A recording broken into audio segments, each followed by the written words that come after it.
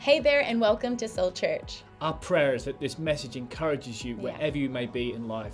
Why don't you drop us a question or comment that you might have below? You know, we've been hearing so many stories about what God is doing in people's lives, and we'd love to hear yours. So take a second and send your story to stories@soulchurch.com. Thanks again for joining us today, and we hope that you enjoy the message. God bless. Wow. You may be seated tonight. What an honor. What an honor to be here. Look at everyone in the house today. I was figuring it out. Actually, February the 8th, on February the 8th, 25 years ago, it would be this February the 8th, I left England with one suitcase with everything I had for a new life. Gave away everything else, left with one. It was a big suitcase, but it was just one. And I left. Wow, it's great to see every one of you. It's great to be home. This is still home, amen. Something really crazy happened to me for the very first time in my life. Coming through customs in Norwich, the lady told me that I had put British on my nationality, and now I'm an American because I've got an American passport. And I was like, what? No, I'm still British. And so it's great to be. I think I got a picture of my family. God has really blessed us. There's the family and Bentley, the dog. He had to be in the picture with us. But blessed family from right to left on the back. That's Brittany, my 25-year-old servant in the Air Force, the U.S. Air Force right now. That's Maddie, Luke, Hannah, Molly. They're my beautiful wife. How many knows I'm part of the Overachiever Club? Steve Morstan is still the founder and the originator, president, and then Judah in the middle. So that's really fantastic. So, hey, we're so proud of Soul Church and just everything that God is doing here. We keep in touch with you. We're so proud of the awesome journey that you're on, and just Pastor John and Chantel, and just the great job that they are doing here. And my challenge is this: jump on board. Jump on board. Get involved. Don't be a spectator. You got to be a participator. Because I've learned something about spectators. Here it is. Are you ready? They get cynical and they look for finding faults. But what do participators do? They roll up their sleeves, they get a part of the vision, and they say, how can we serve? Come on, that's just the pastor inside of me. I'm sorry. Don't be cynical. Don't be fault-finding. Get involved. And you may say, well, they need to do something better. Well, you do it. Sign up and make a difference. Come on, put your hand on your heart. We're going to pray as we go into the word tonight. You're going to pray for yourself, because as the seed goes, the word goes out. It's got to hit the soil of your heart. Prepare your heart tonight. Dear Heavenly Father, we thank you today for our hearts. And God, we pray that as your word goes forth, it would bring forth life and truth to each and every one of us. God, we haven't come here to waste your time, and we know, God, you haven't come to waste ours. But God, we thank you tonight that you are awesome, that you are incredible, and we just want to tell you, do a work in our lives like never before. We don't want to leave here the same. In Jesus' name. Come on, shout amen in the house. Come on, high five two people around you and say, Liverpool's going to win the league this year. What? The real Reds are going to win this year, amen. You know, during the month of January, we always like to take our church through into a new season. It's a new month. It's a new opportunity. And this month, we've been really encouraging people not to go for resolutions. Because the problem we have with resolutions is at the beginning of the year, they start strong and we're like gung-ho. You know, we're going to get in shape and we're going to go to the gym like 20 times a day or something. And then all of a sudden, 2 months later, we never go. So what happens is the resolutions start strong. We've got great intentions, but then they tend to die out. So we've been challenging our church to build habits into your life, to lay some foundations, to lay some things in your life that you can build upon, that you can pick up speed and momentum and see God do a work and a change in your life. And why is that? Here's the reason why. Are you ready? We are what we repeatedly do. You may not like that, but that's the truth, because we form habits, and then our habits begin to form and to make each and every one of us. So we've got to realize that we need to lay the right groundwork to build. Who's ready for a great year this year? Anyone? Man, if you don't want it, I'll take yours. Come on, I said, who's ready for a great year this year? You got to set the course for your life. You got to lay the proper foundations. Here's what I've discovered as a pastor. Many people and most people have uphill hopes, but they have downhill habits. They have hopes they want to get in shape. How many knows round is a shape too? Just saying. They have uphill hopes. They're going to go to the gym. They're going to begin to eat right. They're going to build their marriage this year. They're going to see their family change. They're going to get a greater education. They're going to have a better job. They're going to manage their finances better. They're going to hope. Uphill hopes. But what I've realized is this: hope is a good motivator, but it's not a good strategy. It will get you going, but it won't keep you going. And that's why you've got to develop and build your life upon habits. Set a course of implementation that will see your hopes and your dreams become realities. Oh, it's great to have hope, and we've got to have hope. But we've got to have more than hope. We've got to put action. We've got to put words. We've got to put feelings. We've got to put action, and we've got to move into these things in our lives. And so I ask you today, what are the habits? What are the things that you are placing in your life? Look at this scripture from Romans 12 and verse 2 from the Message Bible. It says, instead, fix your attention on God. Instead of perhaps who you turned to last year, what you looked for to be your source of strength and encouragement, instead of what you tried and it didn't work, instead, why not give God the opportunity to work in your life? Instead, fix your attention on God. Why is that? Because He will change you from the inside out. That's God's way. Resolutions can't do that. People can't do that, but God can. And then it says, readily recognize what He wants from you and quickly respond to it. Unlike the culture around us, I think this gives a great definition of where we live, the society that we're in. The culture around us always dragging us down to its level of immaturity. But God, He brings out the best of, no matter how dark the night, God is still the light that shines bright. And God still has a plan and a purpose for your life. And what does He want to do? He wants to develop you. He wants to form you. He wants to bring maturity into your life from the inside out, the best for your life. So today we're going to talk about a habit that we can build our lives upon that can sustain that. And here's the habit tonight that I want to bring to you. This was one out of a 4-part series that we had in our church. But it's the habit of controlling my thoughts. Controlling my thoughts. We talked also about putting God first in our lives. We talked about aligning our life with purpose. We talked about choosing the right relationships, all important. But I'm telling you tonight, we're going to talk about controlling my thinking. Wow, we could teach a whole series on this because we've got some issues. You know, the biggest problem you have is not your neighbor, it's not your boss, and it's not your husband. The biggest problem is what's between your ears. It's your thinking. It's your mind. And for many of us, it's stinking thinking. Amen. If you were to reflect back on your life, you were to look back, the pivotal moments of your life were affected and changed when something happened. And that something was you changed the way you thought. The prodigal son in the Bible, he had spent everything. He had wandered away. He was in a pig pen. He had nothing. And the Bible says this. He changed the way he thought. He came to his senses and he said, hold on a second. I've made the wrong choices for my life.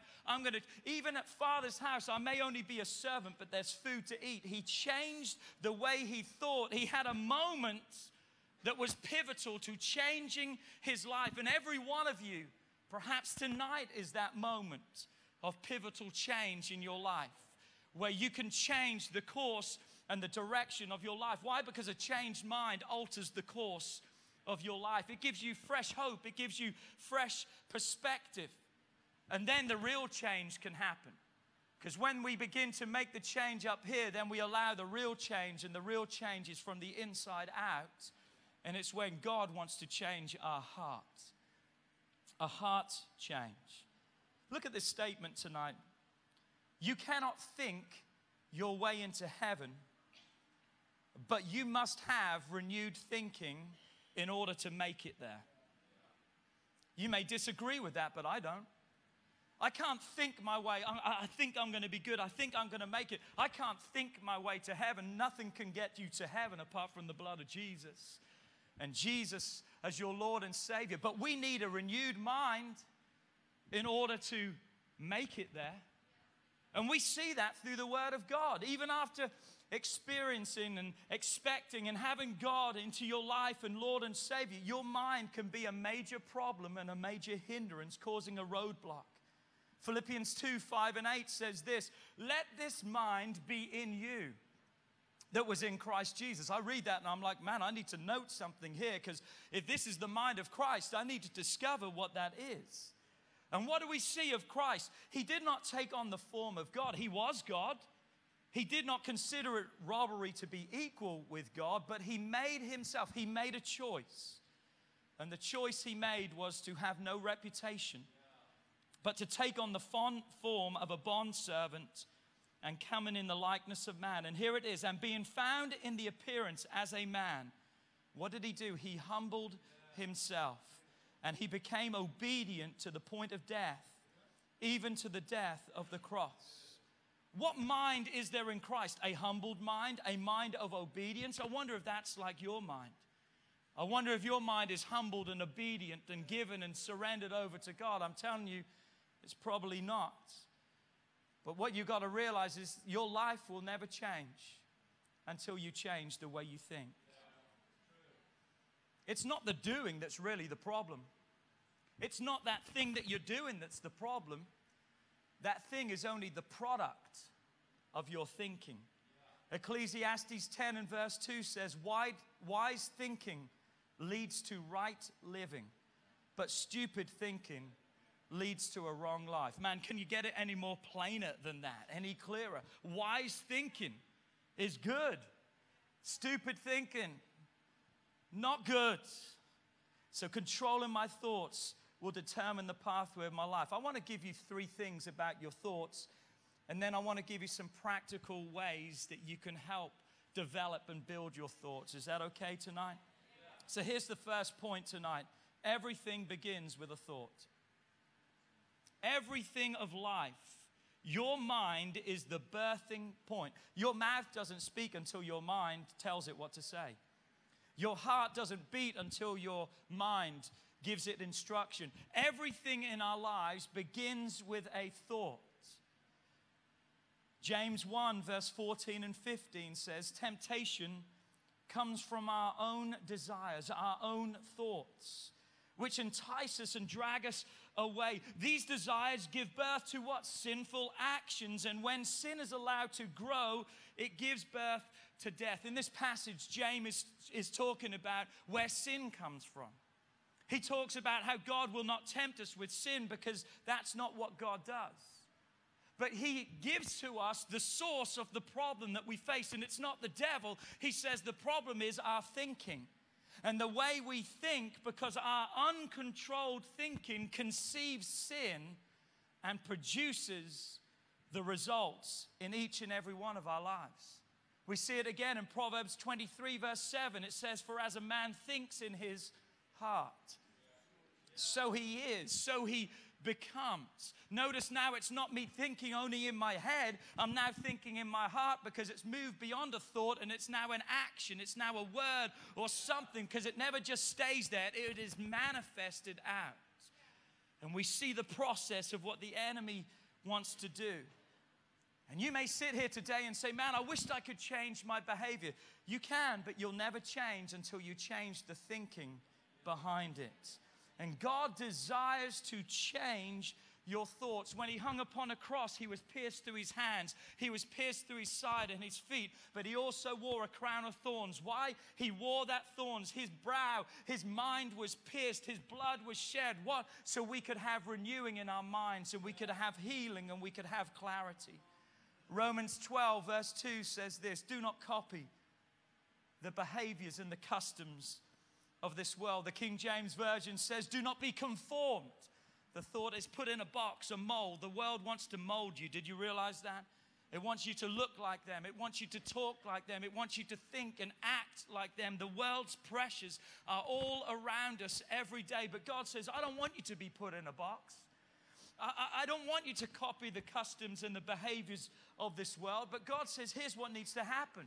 You've got to be what? You've got to be transformed into a new person by what? By the way you think.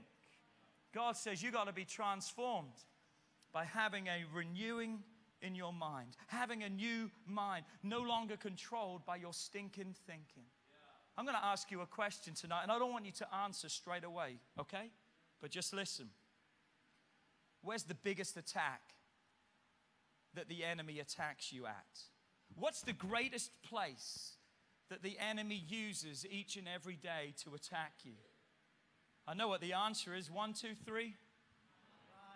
It's the mind.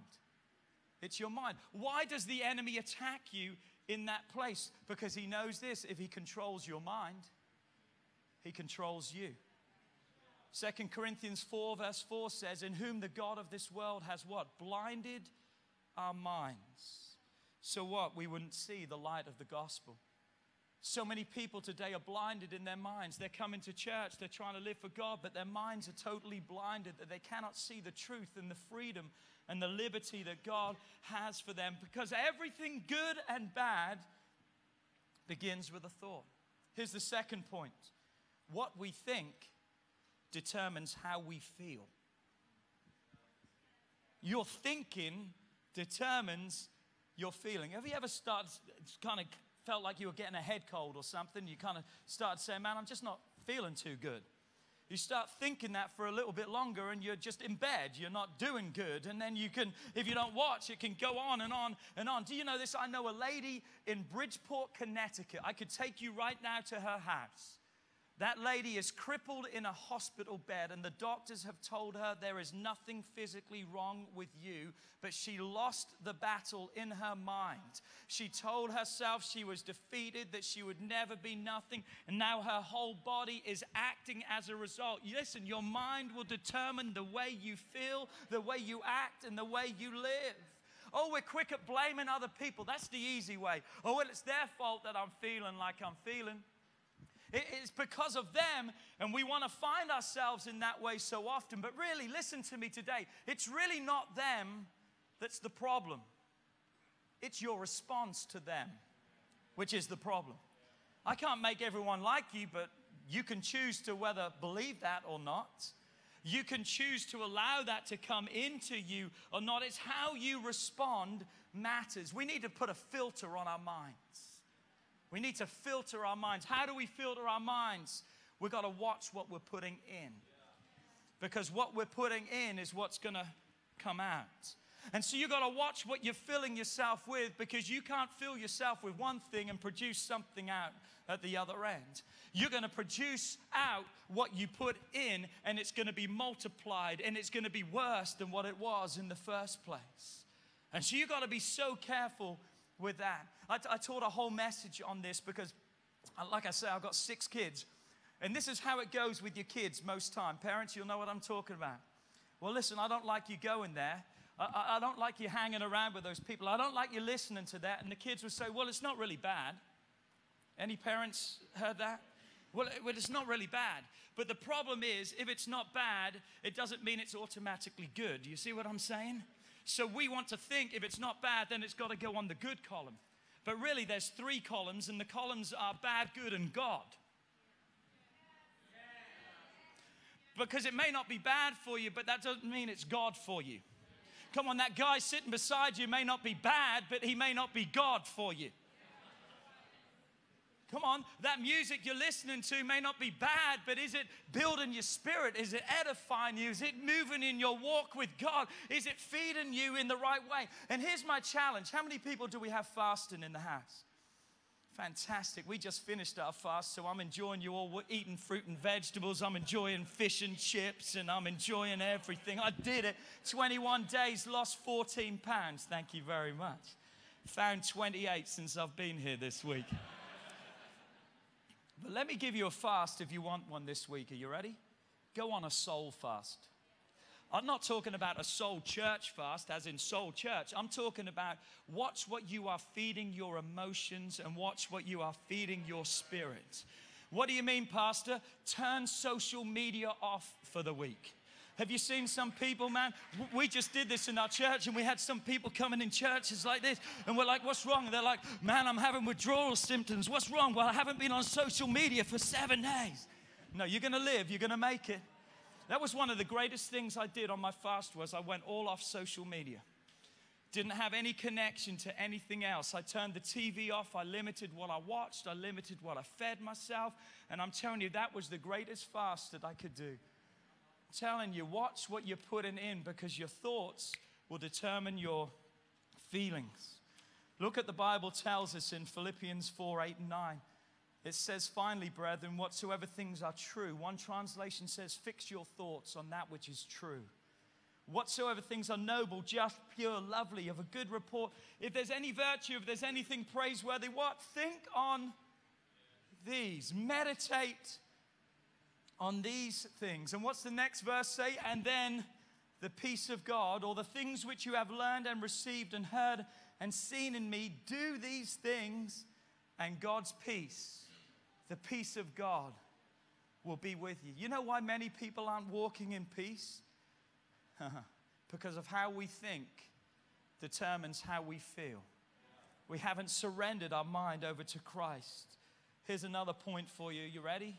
Our thoughts will determine our destiny. Everything begins with a thought.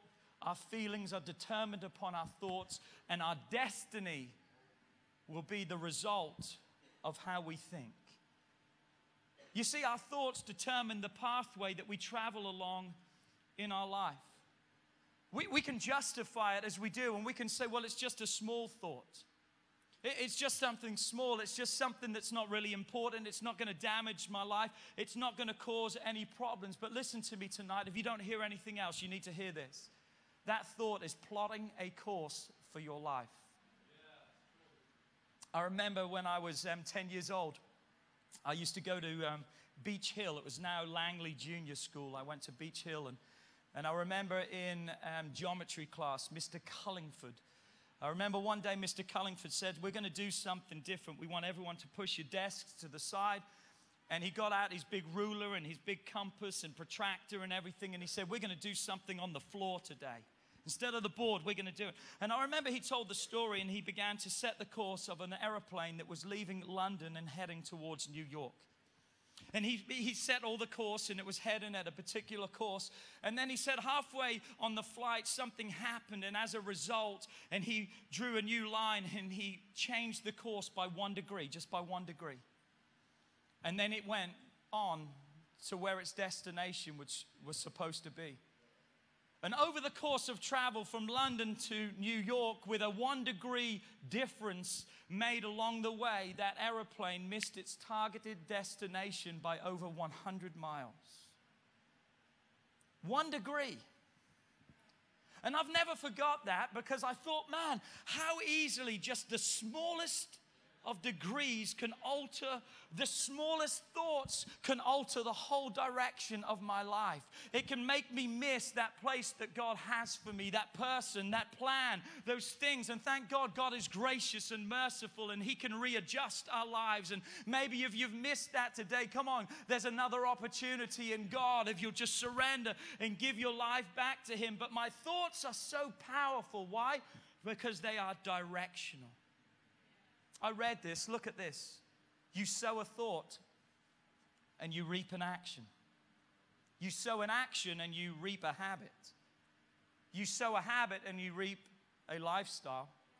You sow a lifestyle and you reap a destiny. Notice how it begins. A thought. How does it end? A destiny.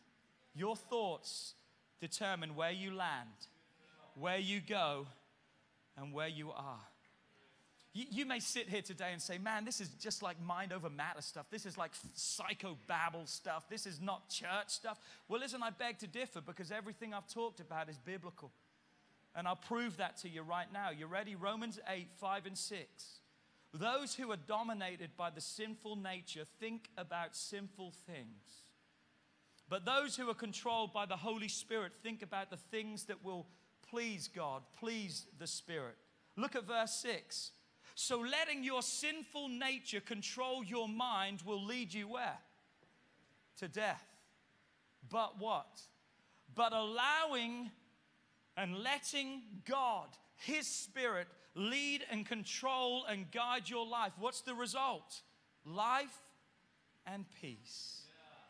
Wow, that's what I desire. That's what I want for my life. So I've got to watch, because my thoughts are going to take me either where I need to be or away from where I need to be. So let's make it practical tonight. Is that cool? Let me help you to control and to help and to practice good thinking. And I'm going to give you 5 things today. Number 1, I've got to find a plan. Say with me, a plan. I've got to find a plan to control my thoughts. A plan that will help me to develop and build godly thoughts. If I'm going to build godly thoughts in my life, though, the first thing I really need to do is find out what's the source of the bad that's coming into my life. Because I can come to church on Sunday and give my life to Christ and say this week's going to be different. But if I don't change my life, then I'm going to be in a bad place by next Sunday again. So I've got to look at the sources around me and what's feeding my life. I've got to cut the wrong supply. I've got to cut those things off. I've got to have a plan. And the plan isn't just moving forward. The plan is, what do I need to release in order to go forward in my life? And I believe the best plan that you can have for your life is this. Are you ready? Read the Bible. Read God's Word. I believe as a child of God, you need to read God's Word every day. You don't have to read 20 chapters every day, even if it's just a verse. Don't read it out of obligation. Oh, I have to read the Bible. No, don't read it like that. It's a joy to be able, instead of having obligation with it, say, I get to read the Bible. Come on, and one thing I've discovered is this: if you really go to the Bible in the right way, you don't read the Bible reads you. Because it begins to show you things, and it begins to expose things, and it begins to highlight things. I don't know how many times in my life I've been reading something and God says, there it is, Philip, that's the answer that you were looking for. So I'm telling you, every question you have in life, the answer is found in God's Word. It's not a history book of something that's old. It's His story. It's not history, it's His story. And His story, look what it says in Hebrews. It says the Word of God is alive and it is powerful. It is sharper than the sharpest two-edged sword, cutting between soul and spirit, between joint and marrow. But look what it says in the end. It exposes what? My innermost thoughts and desires. I need to read God's Word because I can discover truth that needs to be applied to my life. You may not have people who can help you every day and talk to you about God, but you can read God every day because His Word is a manual. It's His love letter. It's His instruction book to each and every one of us, and it teaches us right from wrong. You want to be a better parent? Read God's Word. You want to have a better marriage? Read God's Word. You want to be better in life? Read God's Word, because it will give you everything that you need. Let me challenge you. Get a daily reading plan. How many uses YouVersion? You have YouVersion? How many uses YouVersion? I use it every day. Love it. And one thing that's good about YouVersion, it will even read the Bible to you. You don't even have to read it. It does it like for you. I mean, what? That's incredible. So read it. Number 2. Say with me, number 2. That was pathetic. Say with me, number 2. Number 2, number 2, number 2. That's Leeds, by the way, isn't it? Leeds are number 2, is that right? Just saying. Find a place. Find a place to think your thoughts. Find a plan, and now find a place.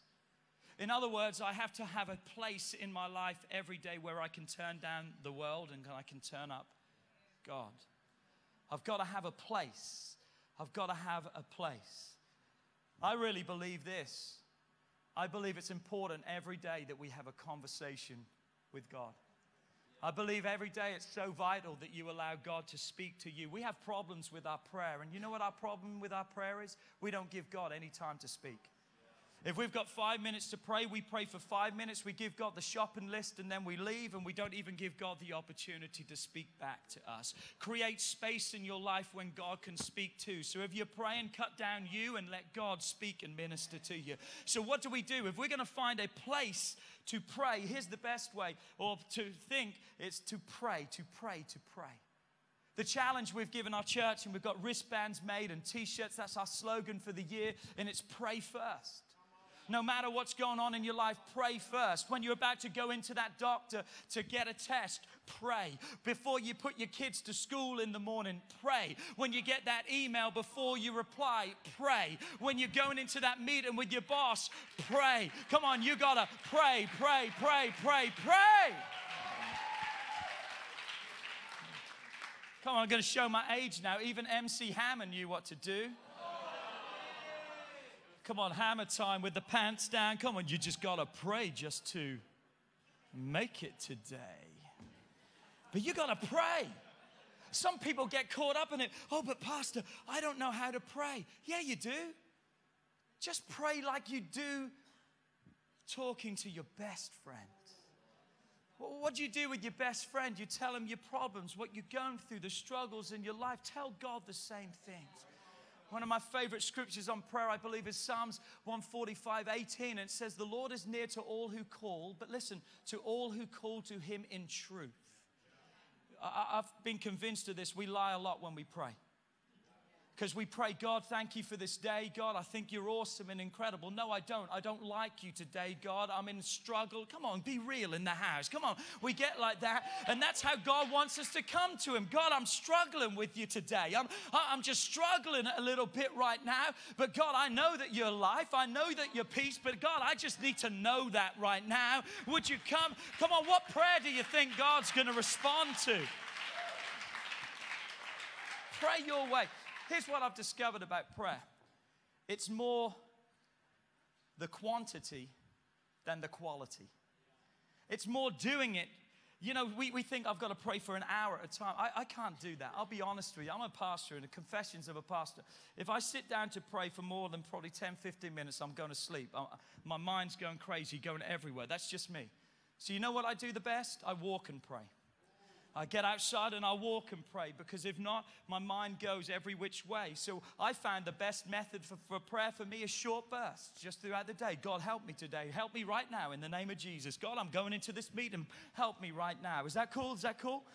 Isaiah 26 verse 3, you will keep him in perfect peace who trust in him, all whose thoughts are fixed on you. You see, prayer is a great opportunity for me to offload and to get my thoughts back on track. It's great to remind yourself who you're praying to, because then you realize he's in control and I'm not. And I've got to surrender my life and realize that he's got my life. Philippians 4, I don't have to be anxious for anything, but in everything by prayer. Say with me, by prayer. Through prayer. Pray first in supplication with thanksgiving. Let your requests be made known, and the peace that goes beyond human understanding. What will it do? It will guard your hearts and your mind. Number 3, find a person to stretch my thoughts. Find a plan, a place, and a person. I need accountability in my life. I need someone to help keep me in check. I am the man I am today because of Steve and Rachel and Graham and Mark and so many people, Mary, all the family and the people that were around me, because if I wanted to go the wrong way, they set me back on track. You've got to be around the right people that are going to keep you. You see, the Bible says, even God said this, it's not good for man to be alone. God said you need a helpmate, you need a friend. You need someone to do life together. Look at me, young people. Listen to me, everyone. Show me your friends and I will show you your future. You want to know what your future looks like? It's going to look like your friends. If they're not in church with their hands up, then they're going to be dealing drugs in the streets. Come on, they're going to take you away. Show me your friends and I'll show you your future. James 5 verse 16, confess your sins to each other. Some people don't like that. Well, no, I don't confess my sins to other people. No, you're not confessing your sins because they're your Savior. Really what James is talking about, that you get around other people and you say, what, you too? Me too. You go through that too? I mean, really? I thought I had to be perfect to come to this church. You mean you struggle with your thoughts too? You mean you shout at your wife too? What? You too? That's what it means, confessing. And then what happens? When you're real with each other and you share your heart and you pull down the mask, that was a series you had here, what can happen? Then you can begin to pray together, and the Bible says what? Healing will come to your life. Healing and deliverance will come when you begin to allow other people in, and you begin to allow them to support you and pray with you and stand with you and encourage you. Here's what I believe: life change happens in the context of relationships. God gave me this about 2 months ago, and I've probably quoted it 100 times since then. And you can Twitter it, you can take it and say you came up with it, that's cool. You need to surround yourself with friends for your worst day, not for your best day. On my best day, I don't need people. And if they're going the wrong way, I can stand because I'm good on my best day. But I got to surround myself with people for my worst day. When I'm struggling and things aren't going good, I don't need other people who are struggling and things ain't going good. I need some people say, man, we need to be in Soul Youth on Friday night. That's where you need to be. Come on, I need some people to say, you need to be in church. You need to pray. I got to surround myself with people for my worst day. Some of you need to make some changes in your friendship circles. You need to build some fences. You know what a fence does? It keeps what you want in and it keeps what you don't out. You need to put some people outside of your fence, and you need to bring some people into your fence. And bring the people into your fence that's going to benefit your life and help your life and support your life. Hebrews 10, let us think of ways to motivate one another with acts of love and good works. I want that in my life. I want people who are going to motivate me and help me. And what does it say? Don't neglect our meeting together. You got to be in Father's house. You need to be in church. But encourage one another, especially as you see the day of his return drawing near. Come on, we need each other. So what do? You need to get in a soul group. You need to be in a group. You need to be reading the word. You need to be in prayer. You need to be in a group. Get in a group. You need to be in a group. We've got t-shirts that we all wear that says, get in a group. Get in a group. Almost done tonight. Number 4. Is this okay tonight? You got to find a purpose to use your thoughts. A plan, a place, a person, and a purpose. One of the most heartbreaking things as a pastor, and Steve can testify to this, is people don't know their purpose. People are wandering around saying, what did God create me to be? It's so much easier to pastor people when they know what God has called them to be. But the enemy has put so much confusion in people's minds of what they thought they could have been, but now they can't because they've blown it. Purpose is crucial for your life. And it helps to direct your thoughts when you know the reason why you're here. 2 of the greatest days of your life will be the day you were born, and then the day you discover why. That God has a purpose for your life. And you need to find that. Romans 12:2, the last part of that verse says, don't copy the behaviors and the customs of this world, but let God change the way you think. Look what it says. Then you will learn to know God's will for you, which is good and pleasing and perfect. The number one question I get asked as a pastor is this: what's God's will for my life? What's God's will for my life?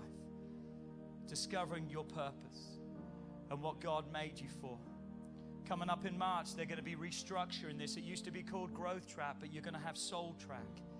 4 weeks on a Sunday, and you can get plugged in, and they can help you to discover this church and the vision of this house, but they can help you to discover your God-given purpose and the plan and the place that God has, and where you can serve and you can be part of a dream team. Why a dream team? Because you can live your dream. You can live your purpose each and every day. Number 5. Band, you can come back. You're probably already back, aren't you? Doing a good job, by the way, my man. Find a power.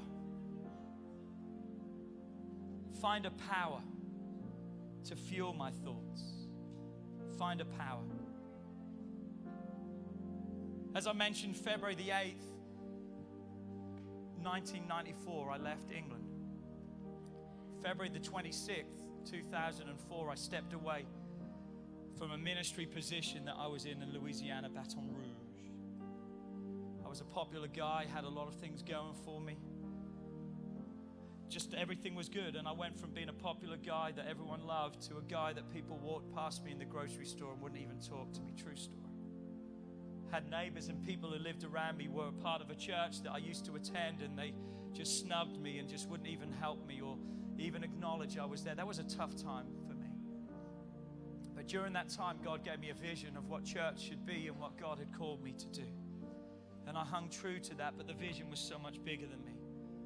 It still scares me today, 15 years into it. It still scares me because it's still bigger. When we have Vision Sundays, just like with Pastor John next week, we can't give you the whole vision because it would overwhelm you. We've got to give it to you in increments because we've got to work towards it, because you would think we would never be able to get there. But you're already sitting in a miracle today, and you've got to realize that today of what God has done. But I'm telling you, God wants to do something in your life that's beyond you. For what reason? So you realize you can't do it on your own. And what did God give you in order to do that? He gave you the power of His Holy Spirit. I've gone over time, so let me bring this to a close. We need His Holy Spirit. Acts 1 verse 8 says, you shall receive power when the Holy Spirit has come upon you, and you shall be a witness. In order to be that witness and to live that victorious life, come on, we need God's power to help us, to fuel our thoughts, to captivate and help our thoughts. Isaiah 55:9, my thoughts are nothing like your thoughts, He says. And my ways are beyond anything that you could ever imagine. Why is that? Because there's a challenge for us. Do I want to stay in my thoughts? Do I want to stay in my ways? Or do I want to go to His ways? Do I want to think His thoughts? Do I want to live His plan? But if I'm going to get from me to Him, come on, I need the power of God. I need the power of His Holy Spirit to operate and work in my life. Here's my favorite scripture of all times, Ephesians 3:20. Now to Him who is able to do exceedingly abundantly above and beyond. The Message Bible says beyond your wildest dreams. But what is it? Come by the power. The power that we allow to operate inside of us. Could we stand all over this place right now? Would you allow God's power to come in? Would you allow God's power to change you, to renew you, to set you free? You see, when we talk about the power of God and we talk about the Holy Spirit, that freaks a lot of us out. That speaking in tongues and all that stuff, I don't understand all that. I don't know, it just doesn't seem right. Can I explain it to you the right way? Who wants power to be victorious? Who wants strength to be a witness? Who wants to rise above the struggles and the problems you're facing in life? Who desires to have peace in your heart and victory in your soul? You know what that is? That's what the Holy Spirit wants to be. But the problem is how it's been packaged and how it's been presented to us. Would you bow your heads all over this place? Talking about thoughts today. Thoughts today. But the greatest thought that you need to know today is this. Do you know Jesus? Do you know Jesus? Because that's a question that you must have the answer to.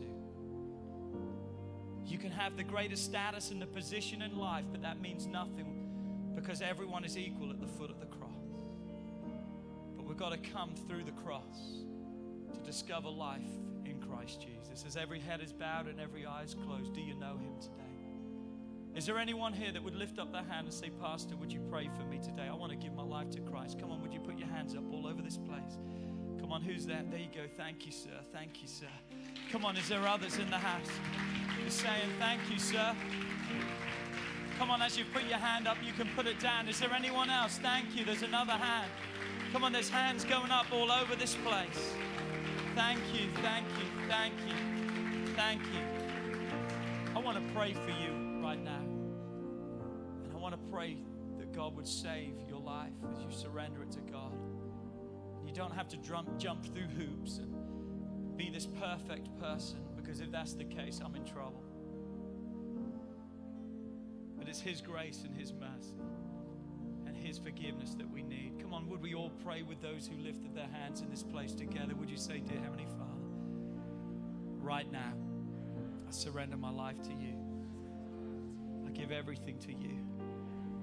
And I pray right now that you would touch me, that you would change me, that you would make me anew. And from this day forward and forevermore, I'm going to live for you. I'm going to serve you. In Jesus' name, amen. Come on, put your hands on your minds right now. Just put your hands on your head. Come on, everyone in this place, just put your hands on your mind right now. God, we bring every thought into captivity right now. God, everything begins with our thinking. God, our feelings and our destiny is determined upon what we think. And God, I pray, God, through your word, through prayer, God, through people, God, through purpose, God, through the power of your Holy Spirit, God, God, I ask that you would renew my mind, God, that you would set me free. God, today I'm a new person. Today my thoughts are not going to shape me in the wrong way, but I will discover my identity and what God created me to be. Today I change my thoughts. Today I think godly thoughts. Today, God, I live in victory. Today, God, I'm free in the name of Jesus. Come on, shout amen all over this place. Thanks again for tuning in. If you said the salvation prayer for the first time today, we'd love for you to email connecttofaith@soulchurch.com so we can talk to you a little bit more about this incredible decision that you've just made. That's right. And if at any point in the service you felt moved to give towards our local and global initiatives, please head over to soulchurch.com, click on the giving at the top of the page. Thanks for being with us today. Hope you join us again soon. God bless.